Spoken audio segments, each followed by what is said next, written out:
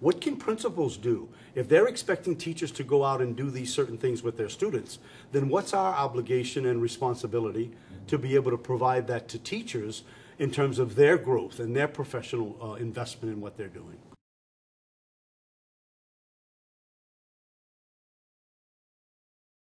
What was it about TAP that drew you to it as something you felt you wanted for your building? Need. We were working as hard as we knew how. We had shown success.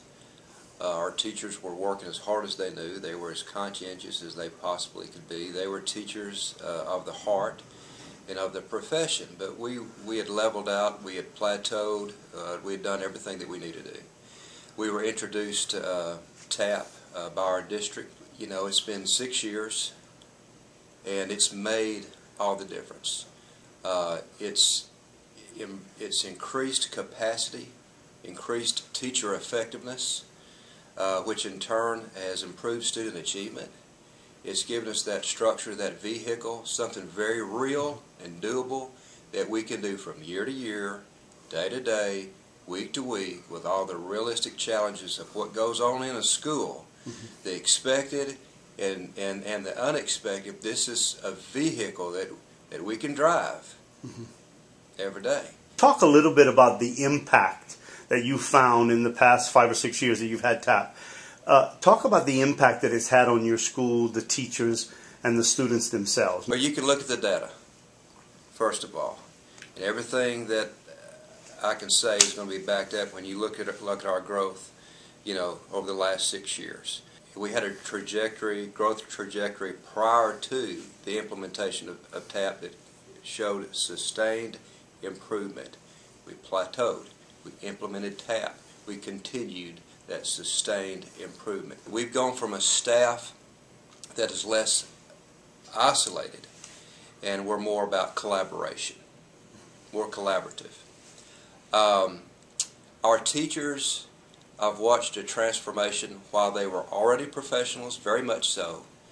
I think they see themselves even more so today as the professionals that they are. I think they feel more professional, they feel better about what they're doing, and they know that they're effective with it. What about your own growth? How have you grown as a principal in your role? Well, when I compare myself now to 6 years ago, I really did not completely understand what I was looking for in a classroom observation. Now I have a better grasp of that. That helps in a lot of different ways as a principal. You know, it's constantly a challenge.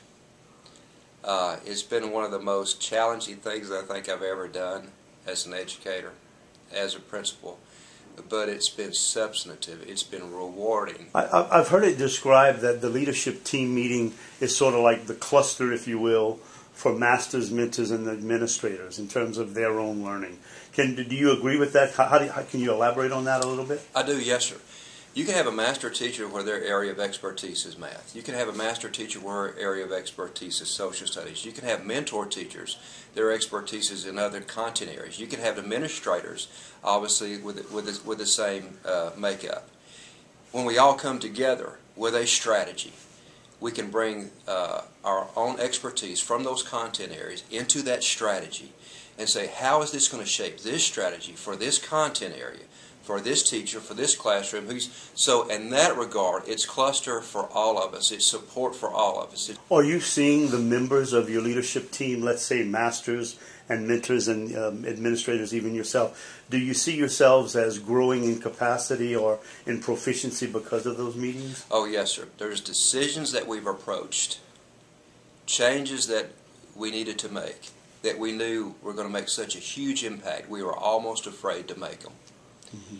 We needed each other, our expertise, our perspectives, the information, the feedback that we got back from our career teachers, the feedback, the information that we got from actually being in the classrooms. All of that needed to come together to make these decisions, because we knew if we didn't make the best one or the right one, it was going to have negative consequences for kids and for teachers. So we have grown together, you know, in real time as we've done this job. In hearing you talk about the consistency, you know, with obviously with master teachers and mentor teachers and not having a lot of turnover, do you feel like that's have an impact on the consistency with which you're able to implement, and also the sort of helping with the resistance as well? Yes, sir. Most definitely. And being able to have that continuity among my teachers as a principal is just, you know, is powerful. We have a support structure in place that we can bring new teachers in, support them, you know, get them up to speed more quickly than before. I've had teachers come out of college and said, you know, I really learned more this first year in TAP than I did 4 years in college. So TAP has helped with keeping a stable staff and has helped in bringing new members on. What do you think is the most important professional characteristic of a principal in a TAP school? You have to practice distributive leadership in TAP. It can't be top-down management. It can't be, you know, micromanagement. You have to empower those around you. Okay, so with the distributive leadership aspect of it, you have to select and identify who's going to help you lead. If it's shared leadership, you're only as good as those leaders around you. And the most important decision made in TAP are the master teachers. So I think you have to be able to manage the distributive leadership model. You have to be able to share the responsibility. And every principal should believe this about their own school. Every principal should believe this about their school, that, you know, this is the best school around. Mm-hmm. You know, and I believe that about my teachers. Mm-hmm. I believe that about my kids. I believe in them, and I think that there was something for me. There was always something special about this place from the beginning. I think TAP helped bring it out more, helped develop that capacity, that potential. So with all that said, and it's true about a lot of schools, I do believe that we really try to pay attention to the model, fidelity to the model. There's the components, there's the pieces, there's the parts, you know, and make sure all those pieces are there. And if something's missing, put it back. So I think that, you know, that's helped us be successful. The principal can't be the end-all, be-all. You know, he's not the model of perfection. He needs to be the lead learner and have that team of people around him to where we can sort of interact with one another, provide those examples, and that you've got expertise at various levels in various content areas as well. I've seen over the country in the last several months and the last several years that we're actually seeing principals grow in their understanding of what their responsibility is and how they can provide that common growth for teachers in their buildings as well.